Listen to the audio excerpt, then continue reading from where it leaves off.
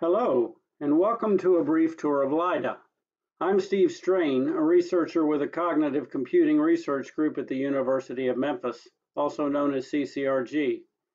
In this series of short videos, you'll get a condensed overview of the LIDA model of cognition.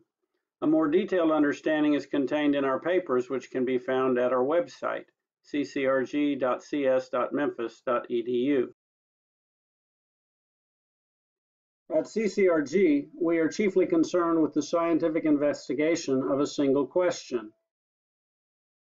How do minds work? In other words, how is it that they do what they do? And importantly, what is it exactly that they do? The study of mind began thousands of years ago. So much has been written that it'd be impossible for one person to read it all. Let's look at some highlights. In the modern era, philosophers such as David Hume and Immanuel Kant began formalizing ideas about the mind in a branch of philosophy known as epistemology. Today, phenomenology and philosophy of mind are examples of branches that continue to contribute ideas about mind. Given the role of the mind in behavior, 19th century biologists, including Charles Darwin and Thomas Huxley, began chiming in on the subject, especially with regards to emotions and instincts.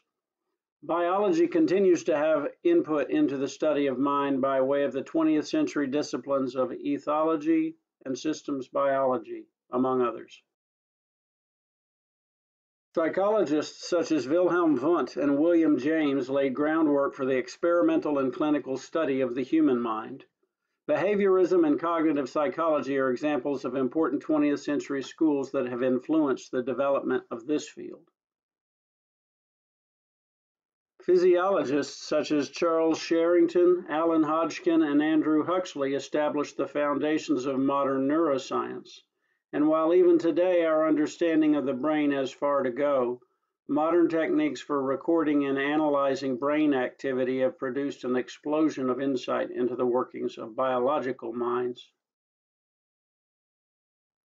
John von Neumann and Norbert Wiener were among those who foreshadowed the computer's potential for investigating and understanding mind, giving rise to applications including artificial intelligence, artificial neural networks, machine learning, and many others. While such a brief review cannot begin to do justice to the scientific progress contained in all these fields, it serves to indicate that while each of these has had much to say about our subject, at the present time they have failed to converge on even a consensual definition of mind. In the scientific study of anything, it's important to define the focus of study as well as the objects of study. But given that, what are the appropriate boundaries for a scientific study of mind?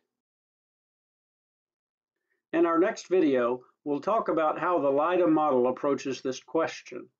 We'll see that LIDA's definition of mind hinges on the idea of an autonomous agent, as defined in the 1997 paper of Stan Franklin and Art Gracer entitled, "Is it an agent or just a program? A taxonomy for autonomous agents."